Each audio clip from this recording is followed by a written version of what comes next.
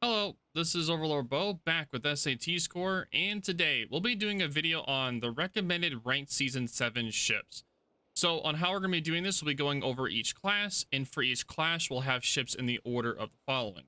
We'll have it where the ships you can no longer get anymore, and then we'll have the ships that you can still buy or get with resources, and then we'll have the tech tree ships that you can get. So pretty much you'll have an option for each, or depending upon what ships you have or don't have. So let's get started. So for the first ship, we're going to be going over CVs first. The first ship would be the Kaga. The Kaga is really good if it's a BB heavy kind of ranked season. So if you see a lot of BBs out, the Kaga is a good option for that. The Chakalov is very versatile with its torpedo bombers, skip bombers, and then the bomber is very versatile at that, so it's a good option for CVs. The Lexington and the Shikaku are the good tech tree ships if you do not have any premiums or the Kaga, so very good options. Now, the Shikaku is the least due to the fact that it mostly relies on its good torpedoes to be really effective. So I'd recommend the Lexington more than the Shikaku for ranked in particular, but if it's more of like a BB heavy day for ranked, then the Shikaku would be a good option if you're looking for a CV. Now, for the battleships, the first one that I would recommend would be... Where are you hiding at, Mr. Musashi? Where are you?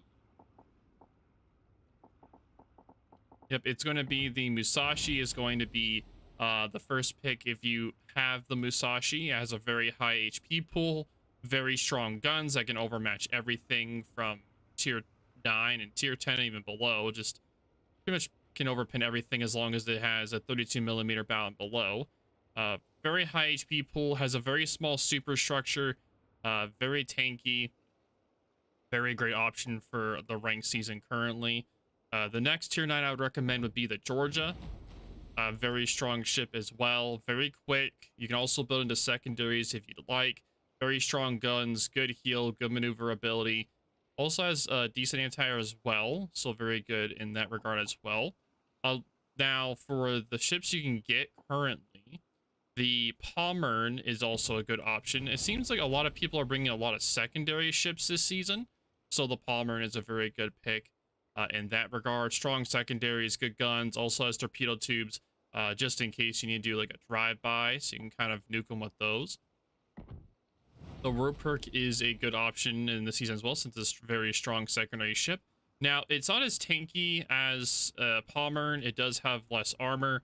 I've been seeing that a lot of people try to play this thing as the same as a Schlieffen, but the Schlieffen does have more armor, so it kind of does a little bit worse of a job compared to a Schlieffen, so you have to be careful on what kind of targets you're rushing if you're going to take the Ruperk.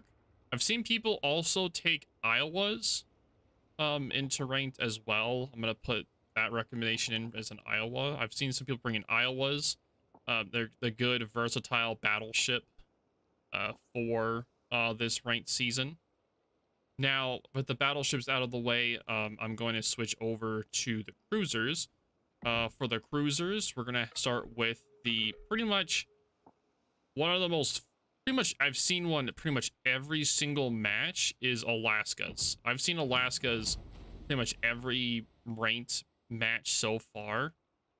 Very strong ship, great guns, good anti-air, good sonar, good radar, good everything. Just very strong, versatile. It can be close quarters, medium, long, very strong ship.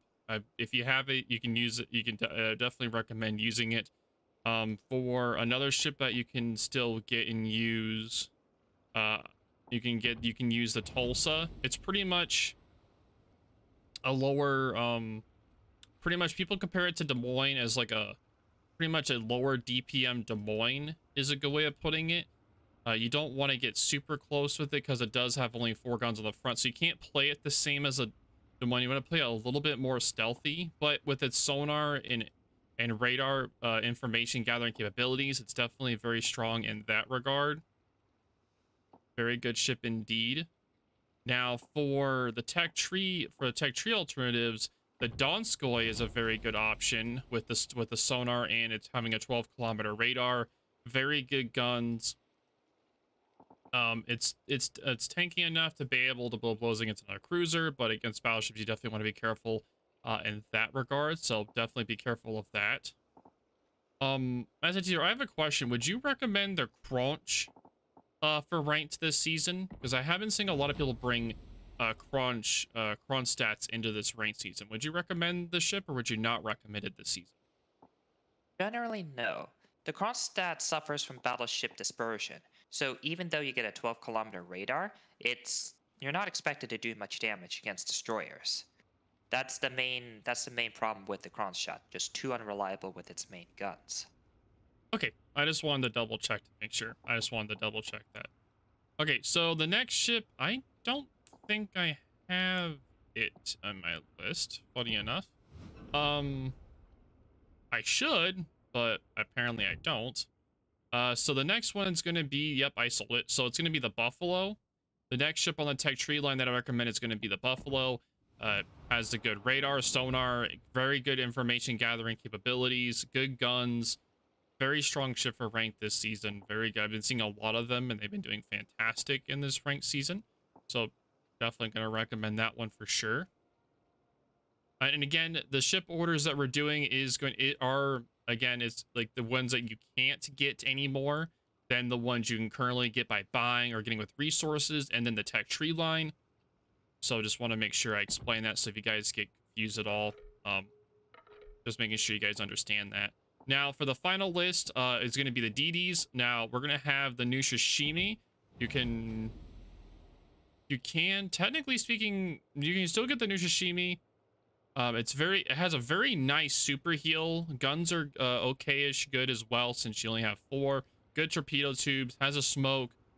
Very nice in that regard. I've been seeing a few of these playing around. They do very well.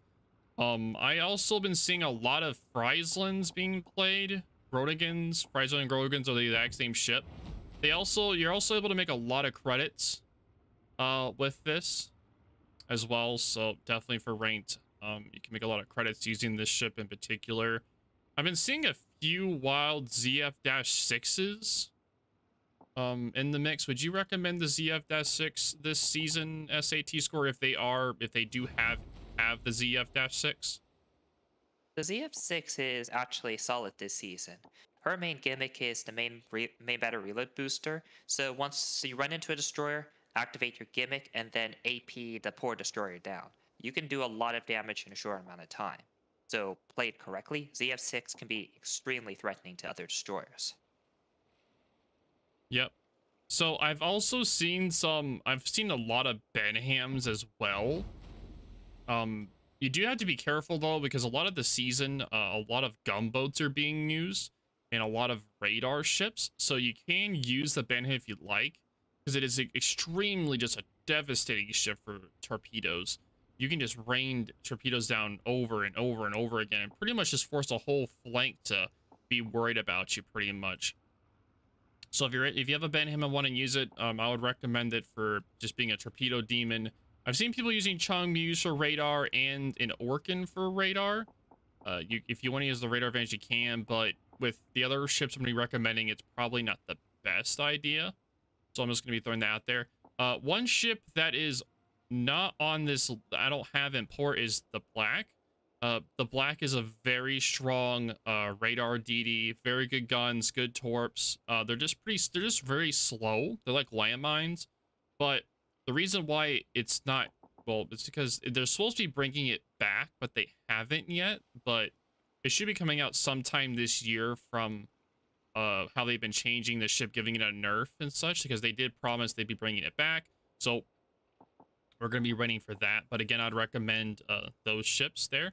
Now, the next ship is going to be the Mogador. We're going to do the tech tree line. So the Mogador, very strong gunboat for this season, very maneuverable.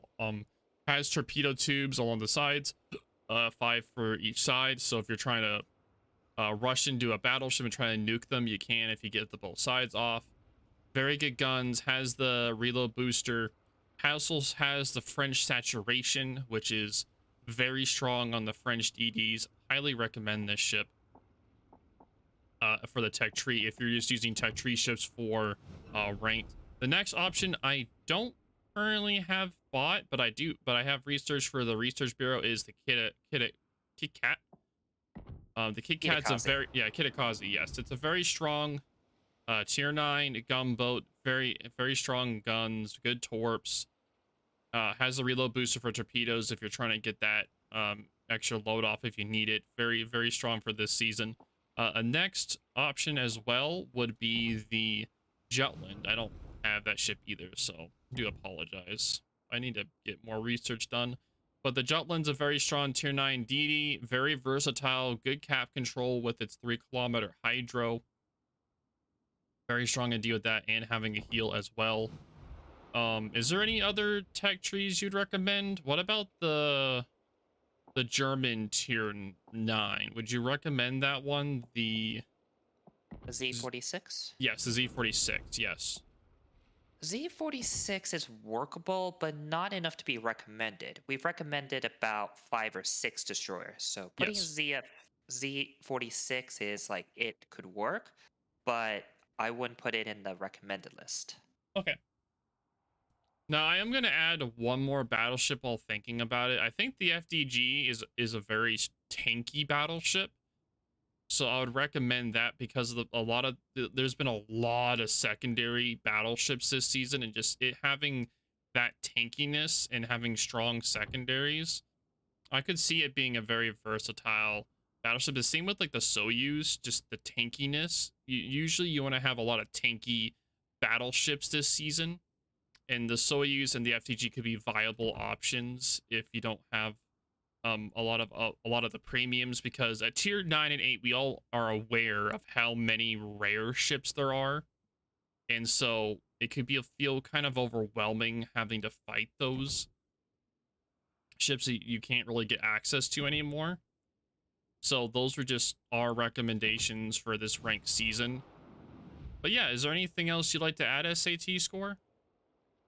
Well, despite the ship recommendations, the most important part about ranking out is still player skill. Because even the worst player, if you give a bad player a good ship, he will still lose against a good player with a quote-unquote bad ship. So always make sure that you abuse your ship's strength as much as possible. Because even with you can win without even the recommended ships on this list. Yep, but that will be it. Thank you so much for your time today, SAT score. We greatly appreciate. If you guys have any questions or concerns, definitely let us know in the comments down below. But this is OverlordBou, and I'll talk to y'all later. Oh, big stretch, dude. Oh, big stretch, yeah.